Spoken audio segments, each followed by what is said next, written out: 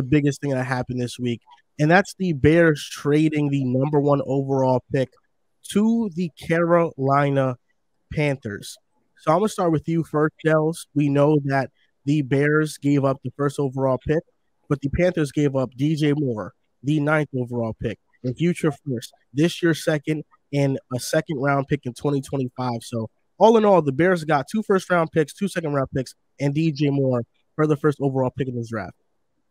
I didn't think this deal was going to be out there, honestly, for the Bears. When I was thinking about what they could possibly trade back to, I always saw 4 as the ideal spot because they could still get one of Jalen Carter or Will Anderson, especially before the Carter, legal situation was going on. You still get a blue chip prospect, and then you still get extra draft capital down the line. But if you could go from 1 to 9, I know you're not going to get maybe that top premier guy, but you bring on 1 additional first round pick, 2 additional second round picks, and you get a top 20 receiver, by far the best receiver on your team. Now you have a receiving core with Mooney, with Claypool, and most importantly, DJ Moore, who is honestly on a pretty steal of a contract. I think his cap hit's around $17, $18 million this year. So we see how much the wide receiver market has really boomed in the last couple of seasons. That's an absolute steal for someone of DJ Moore's caliber. And I know at number 9, maybe you don't get Will Anderson, you don't get Jalen Carter, but there's a good chance you'll get your choice of the first tackle off the board, the first corner off the board. So you're still going to be able to, plug and play holes that you would have been able to get at 1 or at 4, assuming you don't go quarterback, go Justin Fields. For the Panthers, I know a lot of people are saying it's an overpay. You gave up a lot to go up from number 9 to number 1 overall.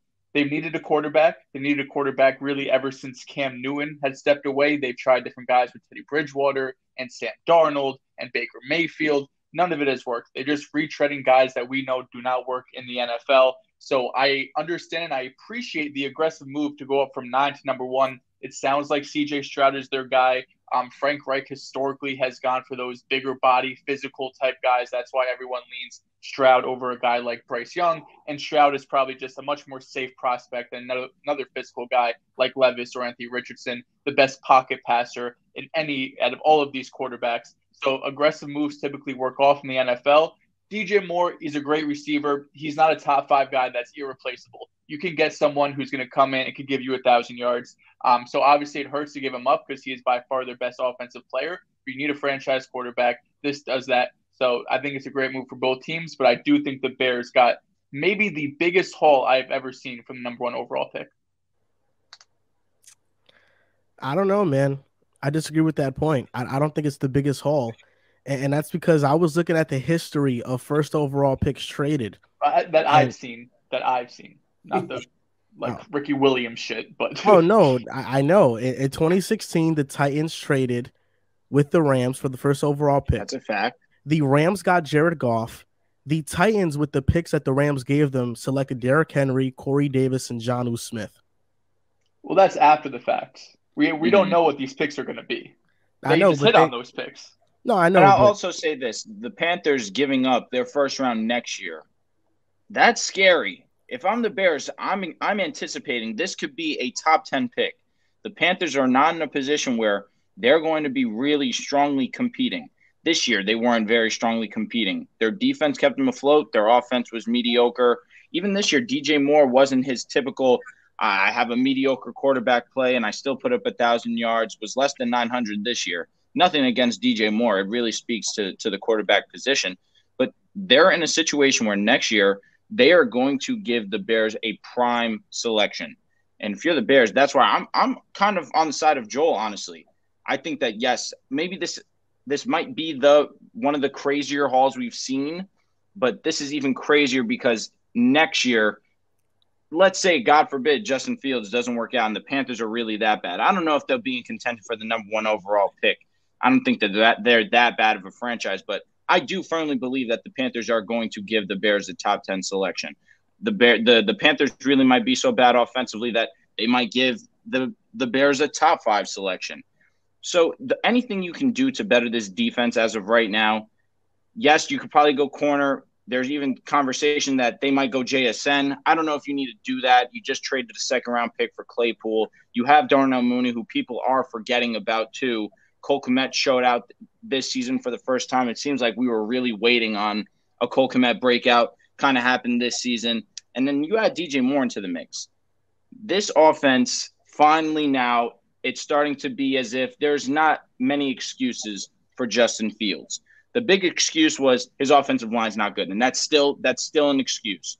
But because of his ability to escape the pocket, his ability to be one of the best rushers at the quarterback position, and now you have DJ Moore, you have Darnell Mooney, who can be a strong number 2, and you also have Chase Claypool, who I still have belief in his upside. Obviously was horrendous when he was acquired, but it's going to take some time for you to essentially get incorporated into the offense. With Frank Reich, I think they'll finally start to do something that will – excuse me, not Frank Reich, I apologize. But now that you have a strong foundation, I do firmly believe that they could get something going with Chicago. It's just a matter of filling the holes, which right now is most definitely their defense. I just look at former trades like in 2011 or 2012 when Washington traded for RG3 and to get the second overall pick, and they gave up like 5 years worth of first-round picks. I don't think this is the biggest haul, but this is a big haul. Ryan Poles did a great job in this trade, and they got the biggest need for this team. Wide receiver DJ Moore, you now pair him with Justin Fields. The next step in this offense is to make these passing concepts more advanced and not elementary like they were this past season.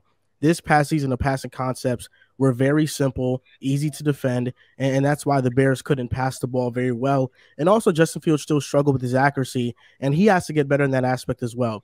Darnell Mooney, Claypool, Kmet, you mentioned it, DJ Moore, that's okay. I don't think Claypool is a guy that I'm going to rely on heavily as a third wide receiver. That's why if I was the Bears, I'd still look at trading I still look at picking JSN with the 9th overall pick. I've even seen Dalton Kincaid go as high as 9th, the tight end, and out of Utah, and that is pretty surprising because I don't think he'll go that high in this draft. But for the Bears, it was a great haul. There's no doubt about it. The defense still absolutely stinks. The defense is horrendous. Their cornerbacks, although they invested some picks last season into the secondary, their secondary still is a work in progress, and I wouldn't be opposed to them drafting somebody like Christian Gonzalez with that Agreed. pick so they can solidify that room. Defensive line's not good. Linebackers are not good. This team still needs a complete overhaul defensively, and those picks are going to help to bring that team to that direction. But for the Panthers, this is an absolute win. If they get the franchise quarterback, then none of this matters. If CJ Stroud or whoever they draft is one of the top guys in the NFL, then all these picks that they traded to get him really does not matter. And I don't think Bryce Young is getting selected with this pick. I think it's between two guys, AR-15 and CJ Stroud. You look at the history of quarterbacks Frank Reich has worked with, they are all 6'3" or above. Bryce Young does not fit that profile, that prototype. I think CJ Stroud showed in the combine that he is the most mechanically sound passer in this draft, and I think he is the best quarterback in this draft. So I'd select them, and the Panthers aren't that far off from competing. Their defense is really good. Their offensive line finished 15th last season, and although you did lose DJ Moore, we see wide receivers getting found in the second round all the time. We see wide receivers getting found late in the draft all the time. So I think if the Panthers can make one move, like bringing in a Jacoby Myers in free agency, keeping Terrence Marshall, and drafting receiver, this receiving core could be fine. And ultimately, I trust Frank Reich, Jim Caldwell, and Josh McCown to develop a quarterback. So any quarterback they end up with, I'm going to have really high hopes in them developing that guy. And if you look right here on Mojo, Terrence Marshall is projected to be the first wide receiver number 1 for Carolina. He's up 14% on the market. Fields getting that help now goes up 10% on the market. He's now $31. DJ Moore is $18. He goes up 4% by getting traded to Chicago. Ultimately, I think this is a win-win for both sides. The Bears didn't need a quarterback, so they traded the first overall pick, and the Panthers need one. You're sitting at 9 in no man's land. And 9th overall pick, you're not even sure if Will Levis is going to make it to you. So you had to make this move to get your guy. And now the Arizona Cardinals pick at number 3 becomes highly coveted, and teams are going to be calling them to trade up because once those first 2 quarterbacks are off the board, it's possibly going to be AR-15 or Bryce Young number 3.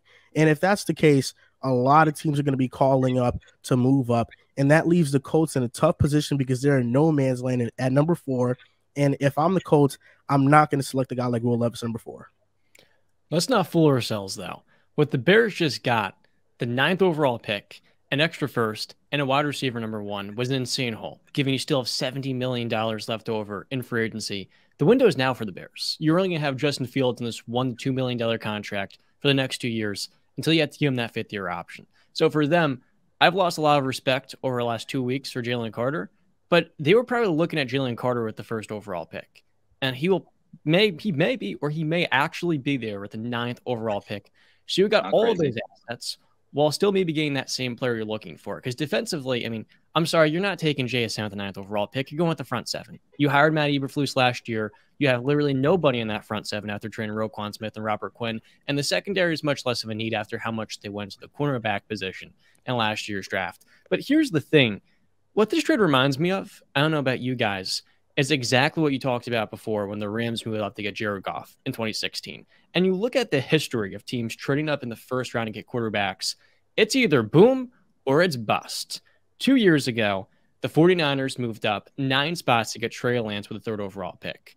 TBD. 3 years ago, the Packers moved up 4 spots to get Jordan Love at 26. Great move. I agree. In 2019, the Jets moved up 3 spots to get Sam Darnold with a 3rd overall pick. Massive L. In 2018, the Ravens moved up, trading 2 seconds to get the 32nd overall pick, grabbing Lamar. Now, 20 picks before that, the Cardinals went and grabbed Josh Rosen with the 10th overall selection. 3 picks before that, the Bills went out and got Josh Allen. The year before that, the Texans moved up to the 12th overall pick to get Deshaun Watson. The Chiefs even went up against the Saints, who wanted Patrick Mahomes, and they got themselves the best quarterback we've seen. But a little bit before that, the Chicago Bears moved up 1 spot to the 2nd overall pick to take Mitch Trubisky. The year before, the Rams traded 6 picks, 2 first-rounders, and 2 seconds for Jared Goff. And they moved off of Goff without winning a Super Bowl. And the Eagles snagged Carson Wentz. They gave up 2 firsts to move to the 2nd overall pick. Some other past quarterbacks trade up to get include Paxton Lynch, Johnny Manziel, Teddy Bridgewater, and Robert Griffin. So there's not much of a middle ground here. When you trade up for a quarterback, you're either going to get a slam dunk or you're going to miss pretty badly. And when I look at this year's quarterback class, this is not the year. Next year is with Caleb Williams and Drake May. And for me, CJ Stroud here reminds me a lot of Jared Goff too. And if that's what the Panthers are getting, I don't know if this is going to be worth it in 4 or 5 years. I don't think you guys didn't put too much emphasis on the NFC and what it looks like right now. I mean, it is a complete crapshoot. There's not many good teams. There's not many high-level quarterbacks. A lot of the talent is in the AFC. And John mentioned it. It's win now right now for the Bears. And when you have a buttload of cap, you have a lot of draft capital, you have guys. You still got some young guys, Brisker, you got Fields, you got some guys out there.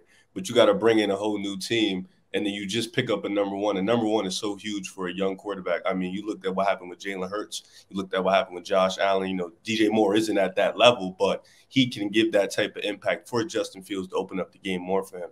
Not to mention the fact that the NFC isn't that good. A division that has Detroit that's coming up, but the Vikings are about to retool.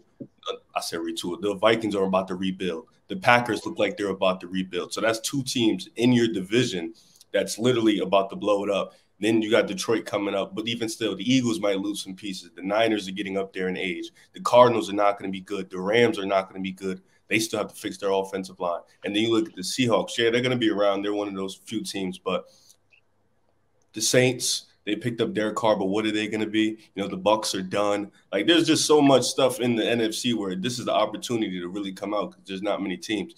And you make a move like this to help your quarterback. I mean, Justin Fields, you saw last year, he wasn't great play-by-play as a passer, but he gutted out plays, was able to do things that others couldn't do with their feet. They could have won a few of those games if that defense was actually competent at some point. That offense was able to score. They put up points. Yeah. Now you bring in DJ Moore, who I don't know if Darnell's the number 2, but he's definitely a high-level number 3. He's still a speedster. He's still a guy that can get open. Now you bring in DJ Moore. I mean, this is just an A+ for the Chicago Bears. I mean, me personally, being a Fields guy, I love this move for the Panthers. Whoever they get at quarterback, this is going to be the one that really settles it, whether it's AR, whether it's CJ. They have to hit on this pick because this is their franchise guy. They have to make this move, and this has to be excellent. But for the Bears, getting their pick for next year with the Panthers. You look at that offense; it might not be good next year. Bringing in a rookie in that offense, not many weapons, not ideal. Bringing in some new guys. You said Terrence Marshall. We don't know what he's going to be, so it's not ideal. But for the Bears, A+, man. I was actually just going to ask you guys because Riv just kind of emphasized it a little bit. Are you guys in that same agreement? Do you think that this pick will be top 10 next year? Yeah. It depends on what the Panthers do in free agency. I'm not it's too early in the offseason to make judgments on what the record's going to be next season. Well, if you just had to say early prediction, nothing wrong with that. Maybe around looking 10. About it right now, very early on, 8 to 12. All right. It could be 8, something like that. It is hard to say. And it is also important to note Fields definitely not an accurate passer last year, but when he threw to Darnell Mooney, he had a 69% completion percentage.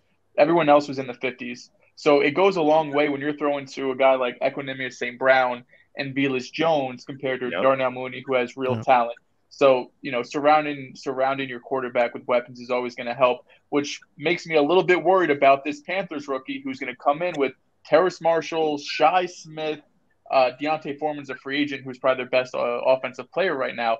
So it's going to be an uphill battle. Yeah, I think they'll be fine. It's much easier to find receivers nowadays than it is a quarterback. And just knowing Frank Reich's history, I don't think they'll throw a rookie into the fire unless they feel comfortable in the roster they have assembled or the scheme they have assembled around that quarterback. I think whichever way they go, they're going to make sure that the guy that they select is going to be in the best position possible to succeed. Frank Reich is not the Jets. We ruined Zach Wilson, unfortunately. I don't think they'll ruin their quarterback. That's why I think we should have seen this coming. In Indianapolis, he had Zach 8 Wilson's different. That's what you think. Casual. No, Sorry, and you know what I thought about? It's interesting. I love the 2021 quarterback draft class and what it's shaping out to be. Everybody's getting help. Trevor Lawrence gets Calvin Ridley. Justin Fields gets DJ Moore. And Zach Wilson gets Aaron Rodgers. They're all in great positions to succeed in the future. All of them are in great positions. And when talking about the Bears, I don't mean a 2-mile horn, but I've always been down with the cause. Always been down with the cause with the Chicago Bears, making sure they succeed, giving them my prayers. Holy shit. Making sure they're on my mind. Oh, my God. Justin Fields. This is one of the worst moments in Pick Side history. Justin Fields is going to have a great season next year, Dehls, and I want you to stay on that hype train because you fell off. Did he fall off? I guess so. I don't know. Dehls fell off bad. Kind of like how he fell off on a Tatum MVP agenda. Fell off quick on that, buddy. It was funny when you showed it prior to the show. I was laughing. I thought you were trolling, but then you actually showed it on the show, and I'm in disbelief, Joel.